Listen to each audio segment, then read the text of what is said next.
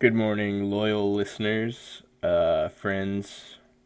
Daniel, shout out, shout out to Daniel. This is called Paradise, and it goes something like this. I've walked these thighs with my fingers, knives. I've bit your lips, searching for the blood clots that keep me alive. Forbidden fruit. The river reaches for the waterfall reaches for the sky. A great mist looks back at me from your freckled stare. Grays change. A ceiling, a bedsheet, a war. I've mapped my escape route on the small of your back, traced you like a terrible plot, the ribcage prisoner. Last night I swallowed a golden tooth. Now I'm spitting up invisible ink, covering myself in these false promises. We will make it to the ocean before sunrise. The tree of life is growing thick inside of you, an intermittent blossom, the choked throat of love. You are the deciduous kiss that I have suffered.